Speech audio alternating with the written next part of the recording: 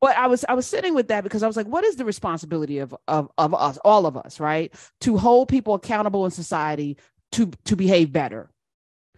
There once was a time when people only did the bad things behind closed doors, whether we're Right. talking about abuse of their spouse, child abuse, or all of the horrible things. And they could go put their suit and tie on, go to work, and nobody knew anything, right? Everything was kept inside the True. home. The racism, the clan activity that y'all's father, grandfathers, forefathers participated in, no one knew. They were judges and high level officials, Yeah. right? That it was kept inside. Now it's outside.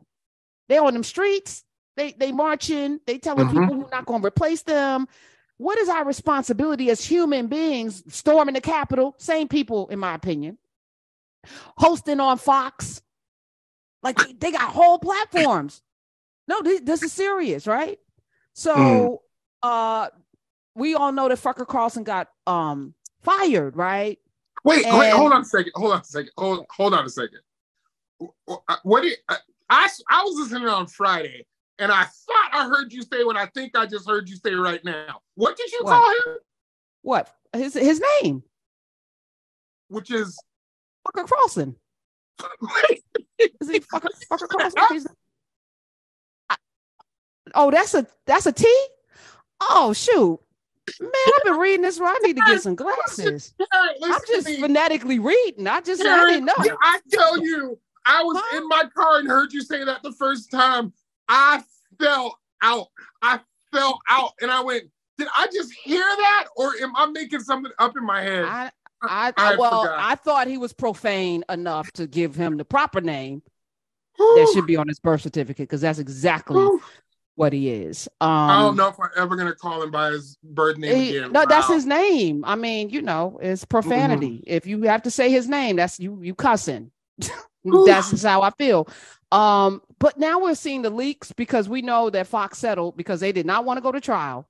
They did not want all the. Right. I mean, we got enough from Rupert Murdoch and others saying, oh, wait a minute. Oh, we knew that this was, we knew that we were lying. But we knew that all of the hosts were. So we know the facts. And now it comes out that the firing was triggered in part because of a message that Tucker Carlson sent in this legal battle that the New York Times got a hold of. And apparently the bosses were unsettled by this on the eve of the trial. This was the thing that made them settle. They were like, wait a minute, how much? $1 billion, nearly $1 billion. Okay, we do we have that? Okay, let's go. Whatever Elon Musk did, let's do that and get the money, because he didn't have to cash in nothing to buy Twitter. But that said, I'm going to read it because this to me is endemic. This, like, first of all, there's a couple of things. Whiteness is made up. But it is such a drug that the people are willing to kill for it. It's worse than crack. Like, folk will sell their mamas. They are literally their daughters. They're going to sell all of the things, all of their possessions to be in the number. They are so excited. They make sure they move their families, 75% self-segregate to stay in this thing called whiteness. It is such an amazing drug. And it's addictive. It's addictive. So even if you come here speaking Spanish, you want to be white. Even if you come here from a country where you're a Hindu or Hindi, you're brown skin, you want to be white. You want to run for president. You want to be white. You want to be white so bad. It is such a drug. It's also a killing drug. Like, it will destroy all of your inside organs, and especially your humanity. This thing, if you hold on to it. So he wrote this thing. It was a text message. Let's remind people, you are reading this, but this is a Tucker Carlson text message. People need to know this as you read it. You ready? Should I read it in his voice? I got to go up a few octaves. I got to sound like Peter Brady. But no, I'm not going to do it. I'm just going to read it. A couple of weeks ago, no, I won't do it. I won't do it because this is very serious. A couple of weeks ago, I was watching video of people fighting on the street in Washington. A group of Trump guys surrounded an Antifa kid and started pounding the living shit. I actually don't curse unless I'm saying somebody's name out of him. It was 3 against 1 at least. Jumping a guy like that is dishonorable, obviously. It's not how white men fight. Keep going. No, I'm going to keep going, but I just How many people dragged Emmett Till out of his bed, that little boy? How many, every time I look at with that out sanctuary, which is in my library, and I look at it every day, there's always a mob. Goodman, Schwerner, and Cheney. It was a mob. Viola, you killed a woman with 5 kids. It was a mob. It was never one person. The mob on January 6th was a mob. You of course you fight like this. This is how you fight. Right. So I'm gonna go back. It's not how white men fight. Yet suddenly I found myself rooting for the mob against the man, hoping they'd hit him harder, kill him. Wait, can you stop right there? Yeah, I did. Mm-hmm. That part, when I saw that, I went like, you guys, it takes a lot to put something in a text message, like to write it. And he's saying, I mean, granted, I know how this text ends, but in the middle of this text message, he's saying, I saw this mob of folks beating this Antifa kid. I found myself rooting for them and wanting them to kill him. That's in print. Carry on. I'm sorry. No, I think it's poignant. There was 1, 2, 3 sentences. It's not how white men fight. Yet suddenly I found myself rooting for the mob, hoping they'd hit him harder, kill him. I really wanted them to hurt the kid. I could taste it. That bloodlust. Like what? I've never watched anything where I hoped somebody would kill somebody. To that point, Tyler Merritt, we're going to talk about art and the writer's strike and everything. I turn off when it gets too violent. Mm-hmm. I cannot watch. Even that scene in Elmo, Elizabeth Moss, Handmaid's Tale, when they're ripping that man to shreds. Mm-hmm. It was fortunately they didn't show all of it, but I couldn't have watched had they done it. Right. He deserved every piece of his body probably being ripped to shreds for what he did to her. I couldn't do it though. Right. I'm just going to tell you, even in that moment with all of those things, and I've been in situations, I don't have it in me to take somebody's human life.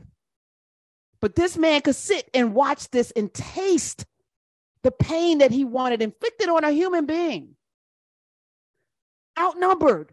A boy, a kid. He referenced him as a kid, not a burly grown man. He probably looked like maybe Emmett Till or Trayvon Martin or the young man that just got shot in the head, little boy. Mm-hmm. I could taste it. Then somewhere deep in my brain, not in his heart. Right. I don't think that exists. Somewhere in his brain, an alarm went off. This isn't good for me. I'm becoming something I don't want to be. The Antifa creep is a human being.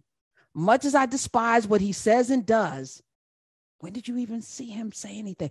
Much as I'm sure I'd hate him personally if I knew him, I shouldn't gloat over his suffering. I should be bothered by it. I should remember that somewhere somebody probably loves this kid and would be crushed if he was killed. If I don't care about those things, if I reduce people to their politics, how am I better than he is? That's how he ends it. What percentage of people, Tyler Merritt is here and everyone's listening. What percentage of people, because he had the highest rated TV show, news cable, highest rated by far. Mm-hmm.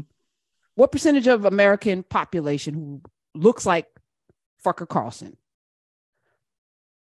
thinks and feels, or not feels, because there's no feeling in here. There's only brain. Only his brain cut on something happened.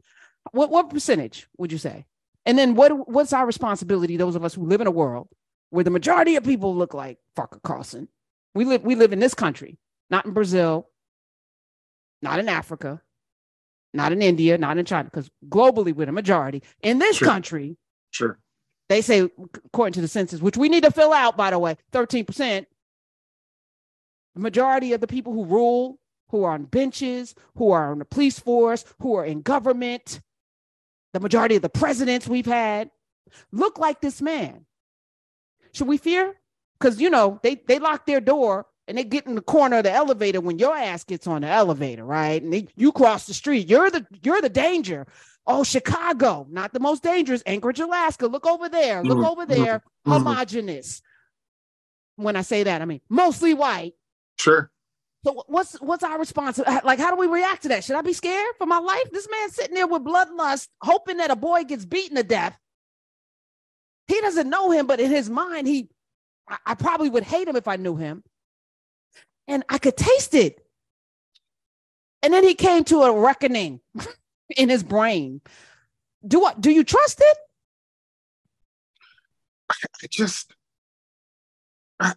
You're talking, Karen, and I want to just kind of directly respond to what you said, but I'm also having this visual of, I'm trying to think of even an equivalent, and I can't really right now. So I'm just going to say, like my friend Joy Reid. I'm imagining if Joy Reid wrote a text message, and her and I text about some crazy stuff, but she wrote a text message where she said, I saw this Trump supporter and who I'm sure I would hate.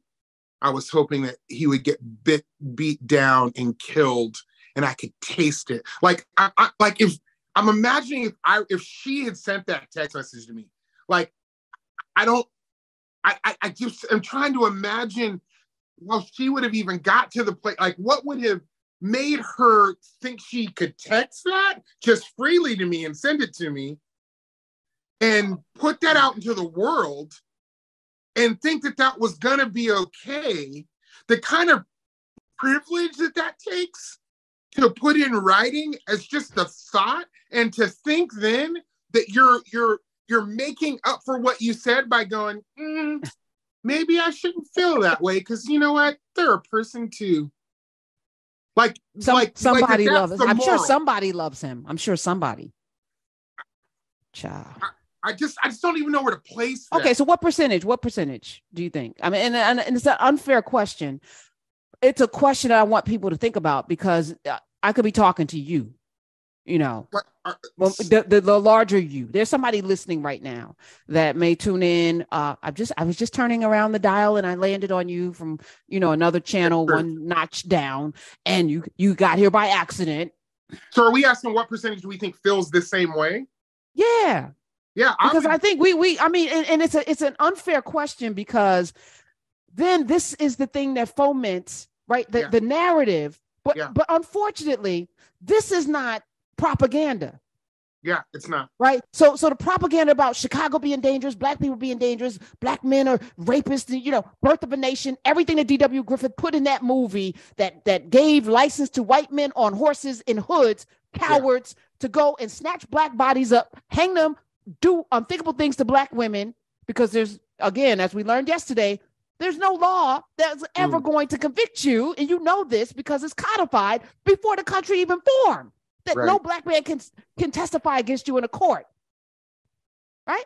So laws have changed a little bit, but no, they really haven't. De facto versus de jure. We're still living in a de facto country where people understand where their privilege lies, right? And so if that's the case, if you've had this feeling where I have the right to, I'm right, everybody else is wrong, and they need to bend to my will, I don't know what the reaction to that should be.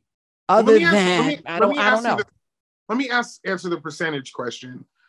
The glass half full part of me wants to say, in the brightest of lights, the percentage of people that feel that way would be 40%.